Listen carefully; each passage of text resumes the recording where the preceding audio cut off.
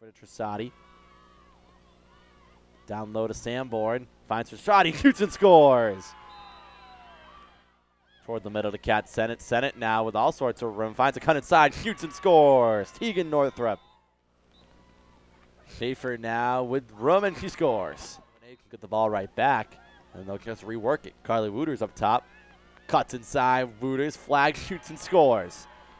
Doesn't matter anyways, Wooter cashes in and it's 4-2 UNH. Wooters now cuts inside, shoots another goal. So despite the contact and the fouls that the officials are ready to give out, Carly Wooters on Barrett, shoots and scores.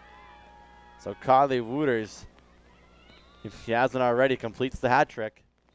Free position shot, Wooters cuts outside off the stick. It looked like a Barrett and she puts it home. Northrup around the left side. Looks for a cut, finds Wooters. Wooters shakes off a couple defenders and scores. Carly Wooters having quite the afternoon on the goal scoring column. It's 9-3. There's a great feed and a goal. Taylor Sokol gets it right back. Beautiful feed there.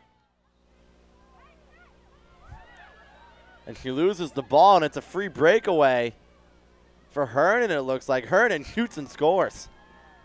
Or excuse me, Chrissy Schaefer. There's a shot and a goal.